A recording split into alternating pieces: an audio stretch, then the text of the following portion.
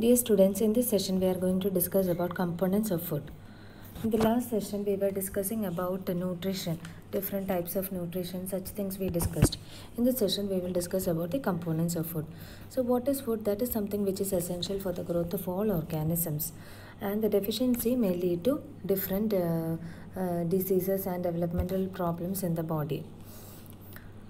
And there is a definite amount of each constituent of food required by the body, and this is provided by the diet to maintain the health of the body.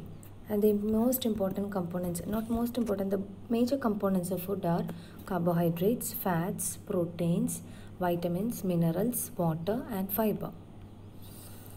And these constituents that they fulfill the caloric requirements of our body, and provide building material for the tissue of our body, and control the metabolic activity of the body. And every constituent that we listed above is important in its own way. That is, the carbohydrates, fats, proteins, vitamins, minerals, water and fiber all are important in its own way.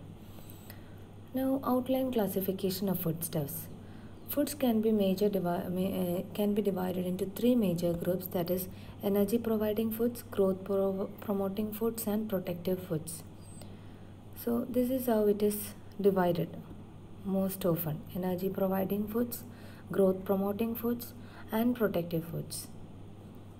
So energy providing foods, they provide the necessary calories for body functions, the necessary energy for the body functions. And all three major classes of food, that is the carbohydrates, lipids and proteins, provide energy for the body. So all these three classes can provide energy, but the main sources of energy are the calories. Energies are always counted in calories. So the main sources of energies among these three are the carbohydrates and fats. Only when the body cannot obtain energy from carbohydrates and fats, it starts using protein as energy source. And growth promoting foods are foods which are rich in proteins. They are known as growth promoting foods. The other one was what? Energy providing foods. Growth promoting foods are foods which are rich in proteins. They promote the growth of the body, the growth of the cells. Then certain minerals such as calcium and phosphorus are also considered as growth promoting factors, because among the minerals they are required in relatively large amounts. For example, calcium phosphate is a principal component of bones as well as teeth, so they are required in large amounts. So they are also considered, some of the mineral components are also considered as growth promoting factors. And protective foods are also known as regulators of the body. These are food which furnish minerals and vitamins. They are known as protective foods, those foods which provide minerals and vitamins to the body, and they are also known as regulators. They provide immunity, help to protect the body from diseases, as well as they regulate several body processes. They are known as protective foods. So we now saw the three classes of foods, or the three major groups of foods, that is energy providing foods, growth promoting foods and protective foods. We discussed what are these, that is what are energy providing foods, what are growth promoting foods and what are protective foods. Protective foods mainly minerals and vitamins. They regulate body functions, so they are also known as regulators. Then these vitamins, they are organic compounds. They are critically important in nutritional requirements, and these vitamins, they are required only in very small amounts also. And these are, many of these vitamins are not synthesized by, they are not at all synthesized by animals. We require it in diet, but some of the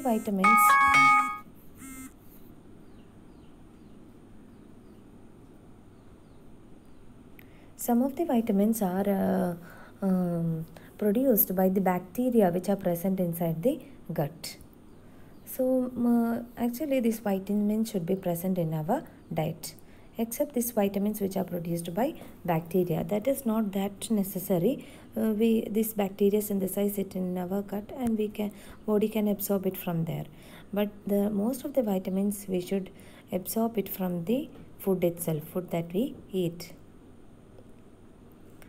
And also the minerals, that is minerals are also having very many important physiological functions.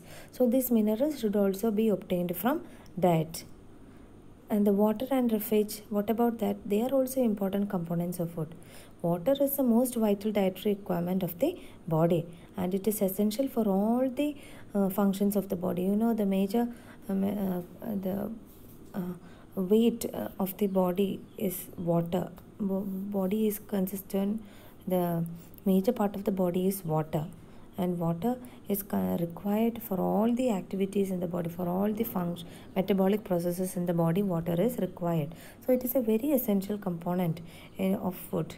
Then roughage or the dietary fiber, that is also an important component of the food, because this what is this roughage? It is the food component which reaches the large intestine without much undergoing any change, that is without undergoing any digestion. They are known as roughage or dietary fiber.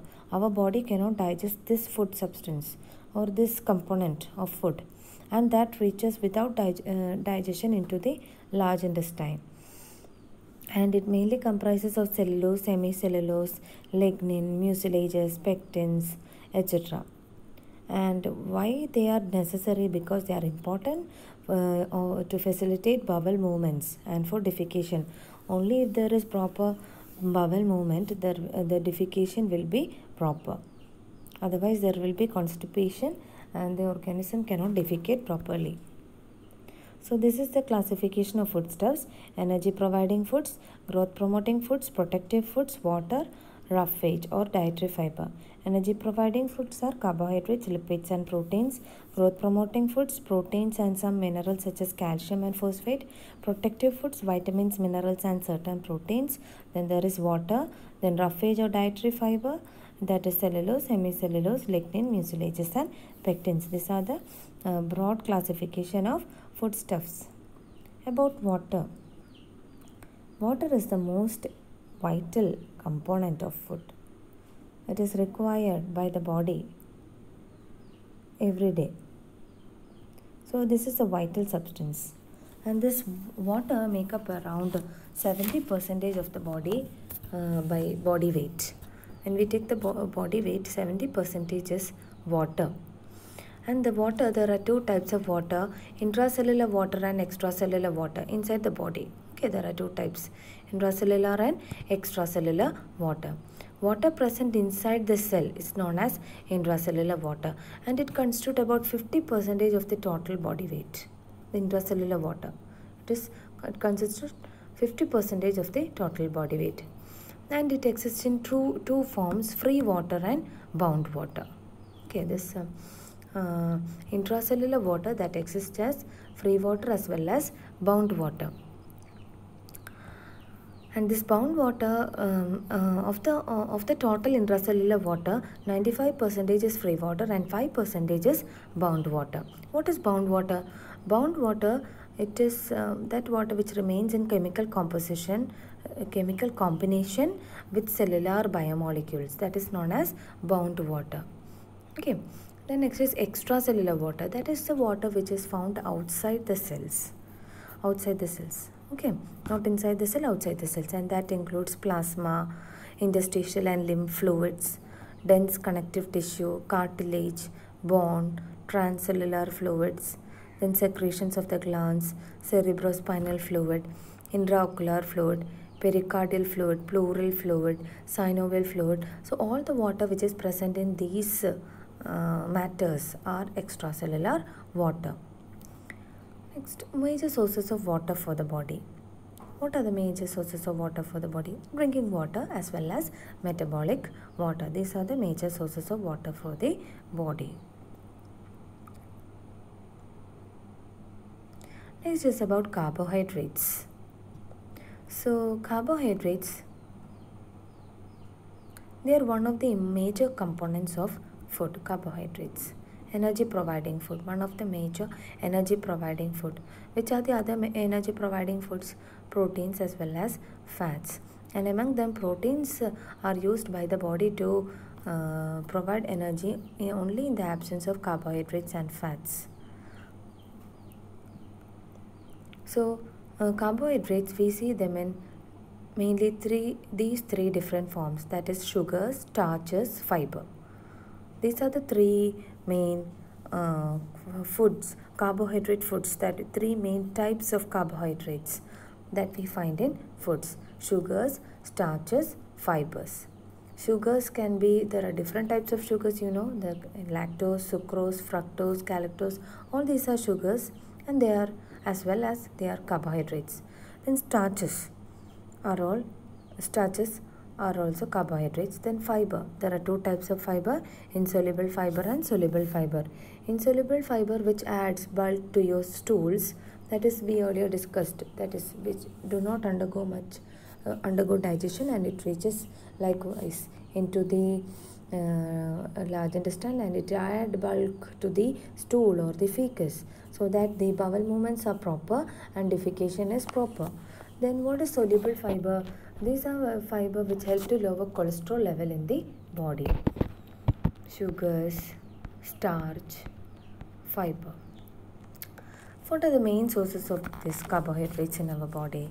Fruits, vegetables, table sugar, honey, milk products, cereals. Okay, these are the main sources of carbohydrates for the body. Lactose is present only in milk. This sugar, this particular sugar, lactose, it is present only in milk. Then starches, it is present in cereals, root tubers, stem tubers. Then fibers. Fibers are not broken down by the body. They are required for the smooth passage of food through the colon. And high fiber foods, examples are whole grains. Then two types, there is insoluble fiber and soluble fiber. Next, about the lipids. Okay, lipids are also, sometimes we use the term fat. Fat contains lipids. So foods high in fat, here some foods are given which is high in fat or lipids. Fatty meats and fish, cheese, butter, avocado, nuts and seeds, chocolate, these contain high amount of lipids. Look, these products also, milk, butter, cheese, eggs. So this lipid, it is 40% of the organic matter, body's organic matter. They account for about 40% of the body's organic matter. Okay. And what is this lipid? Why important? It contains more CH bonds. Okay, it contains more CH bonds and it yields more energy when compared to carbohydrates and proteins. It yield more energy. Carbohydrates yield 4 kilocalorie per gram. Proteins also yield 4 kilocalorie per gram. But lipids yield 9.3 kilocalorie per gram. Approximately, we sometimes in certain textbooks it is referred as 9 kilocalorie per gram. Okay. When we say it specifically, 9.3 kilocalorie per gram. And we can see it in three forms: simple lipids, compound lipids and derived lipids. Okay, simple lipids, examples triglycerols, then it is not triglycerols, then compound lipids, phospholipids, glycolipids, etc., and derived lipids such as steroids, fat soluble vitamins, alcohol, etc. So in these three forms we can see lipids. So simple lipids are the simplest ones, then the complex, next complex compound lipids, and the again complex one, that is the derived lipids. What are the functional role of lipids in the body? The lipids are having certain functional roles, important functional roles in the body. It is an important component of food. We require lipids or fats for our normal functioning of the body. So the first thing is that they act as reserve food. These lipids act as reserve food. Then another thing is that they are the integral component of plasma membrane and other membranous structures. Wherever there is membrane, there is this lipid. You know the basic structure of membrane is what? Lipid bilayer. We explain the membrane structure as lipid bilayer. Okay, it is lipid bilayer. So wherever there is membrane, there is this lipids. And you know, all our cells, for all our cells there is a membrane, cell membrane, or we call it the plasma membrane. So these lipids are an integral component of the plasma membrane. Then the fat, that is the lipid itself. Fat stored beneath the skin help to conserve heat. It will help to prevent heat loss from the body. Then phospholipid coating, known as myelin sheath around the neurons, that insulate the neurons electrically. Then also these lipids are raw materials for the synthesis of fat-soluble vitamins, steroids, etc. Next, about proteins.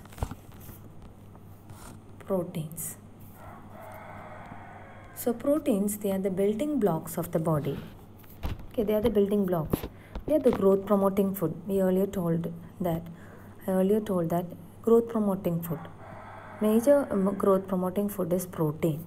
So they are the building blocks of our body, and every cell contains protein. And it is for protein, the basic structure is a chain of amino acids.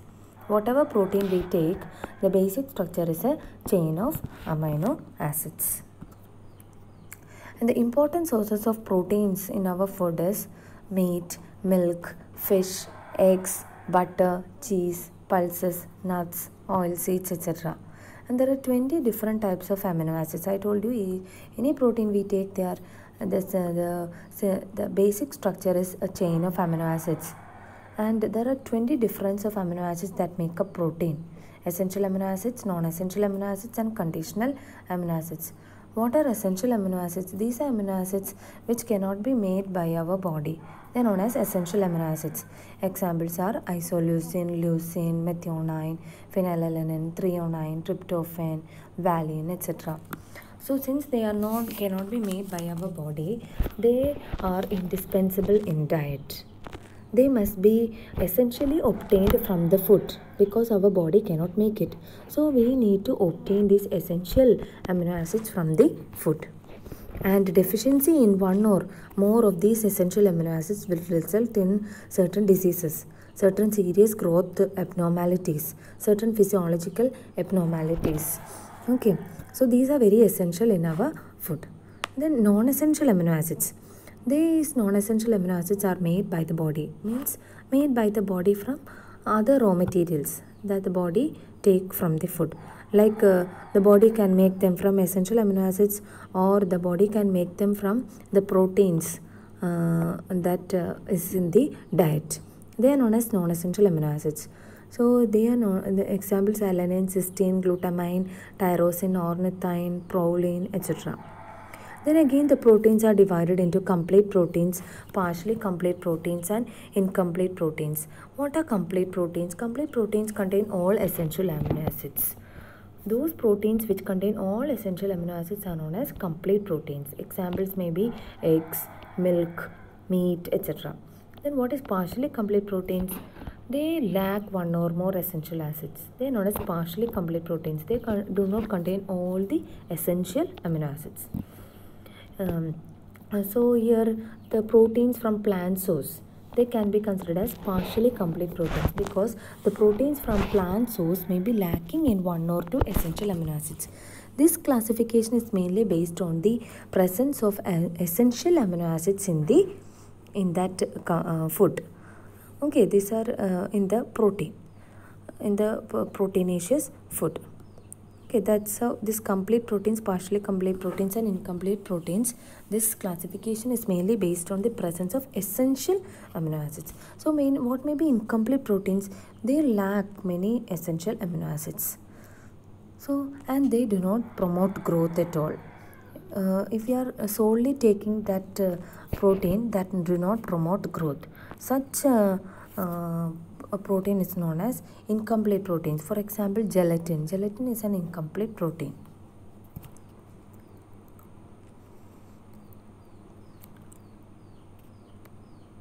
Next is about minerals.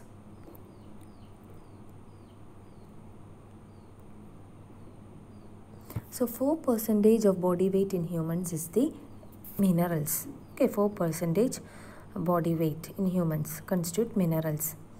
And often we refer these minerals as dietary minerals because these minerals we obtain through diet, through eating, our diet means by eating several food substances.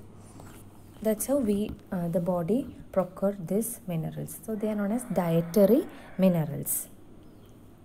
So what are these dietary minerals? These are chemical elements required by the body other than the four major elements, that is carbon, hydrogen, nitrogen, oxygen. Other than these major elements, the chemical elements that the body require, they are known as dietary minerals. So there are two types, macro elements and micro elements. What are macro elements? These are also known as major elements. Macro elements are also known as major elements, and we require them in abundance when compared to other minerals. They are known as macro minerals. Example: sodium, calcium, magnesium, phosphorus, chlorine, sulfur, potassium. These are macro elements. Then what are micro elements? When compared to macro elements, we require these elements in minute quantities.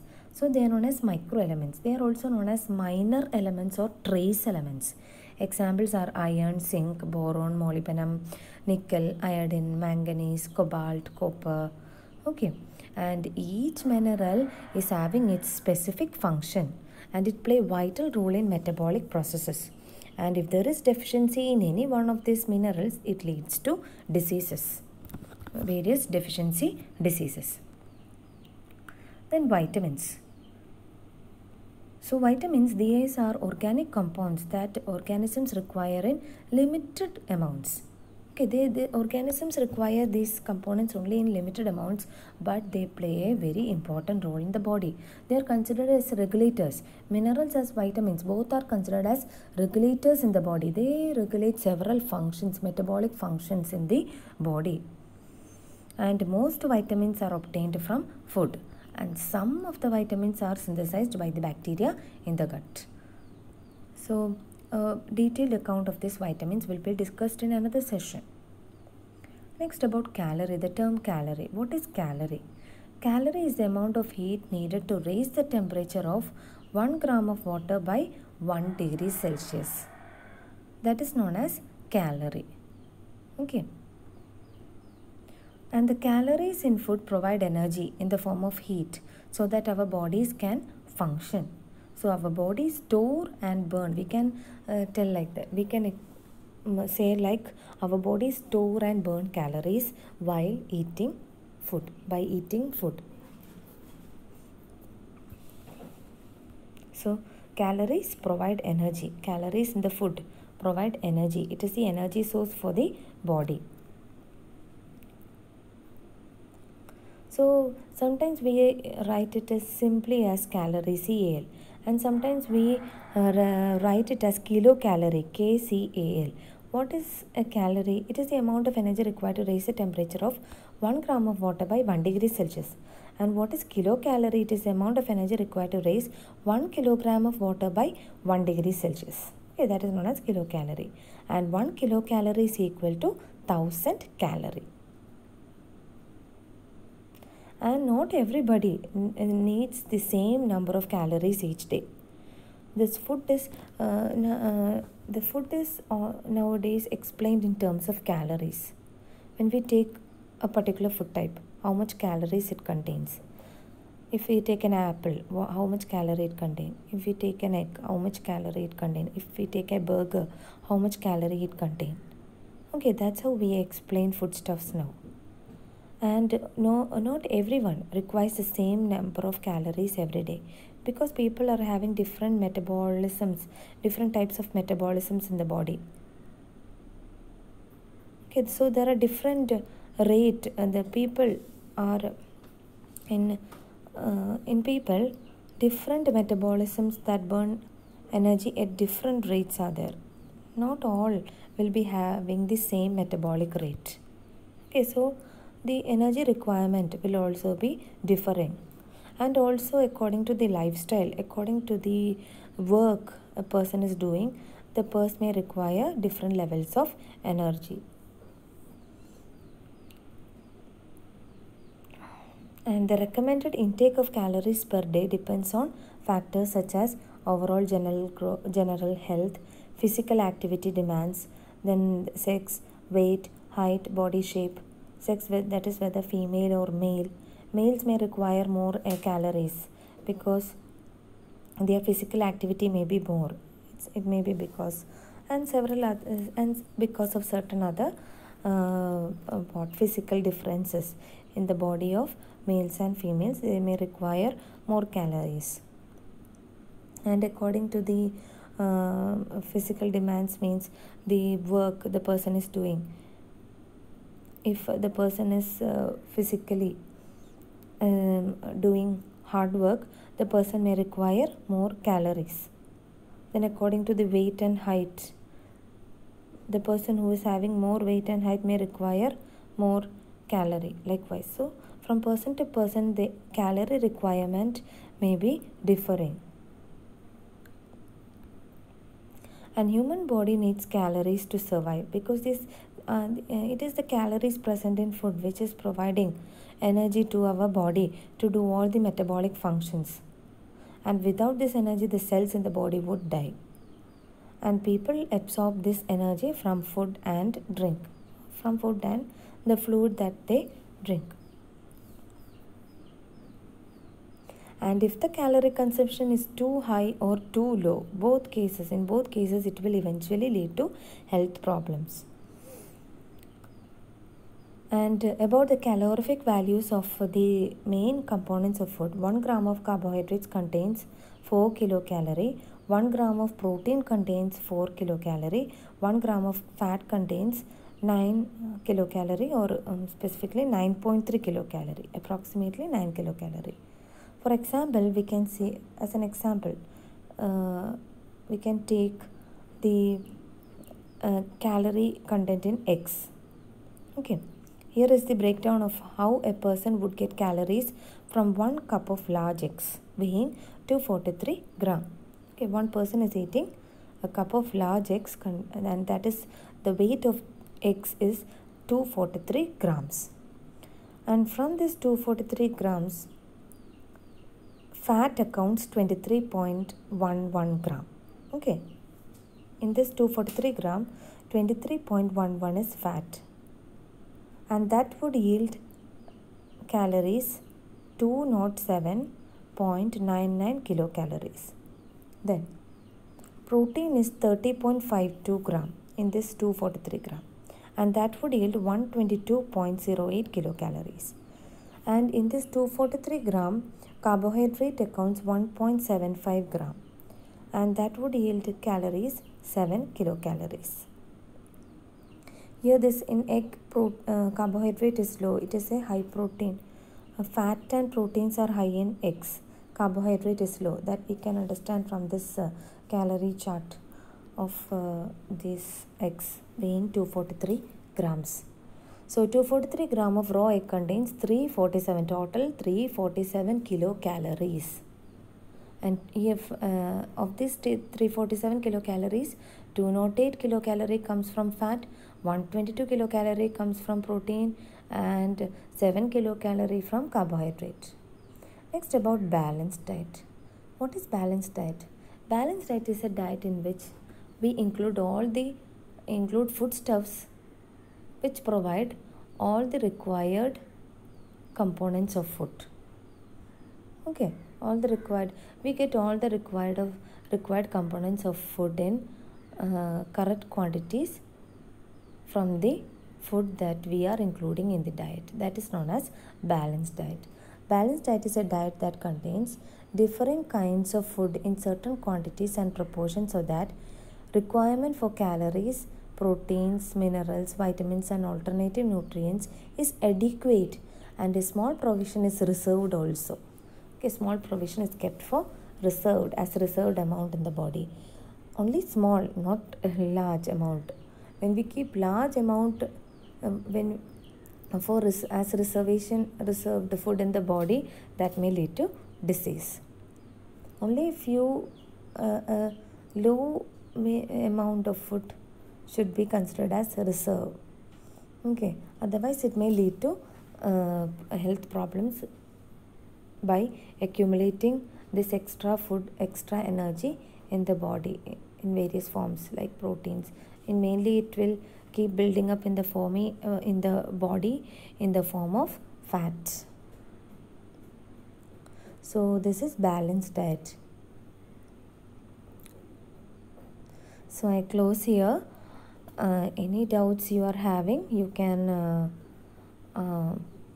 ask me through WhatsApp, or also you can message in the Moodle. Thank you.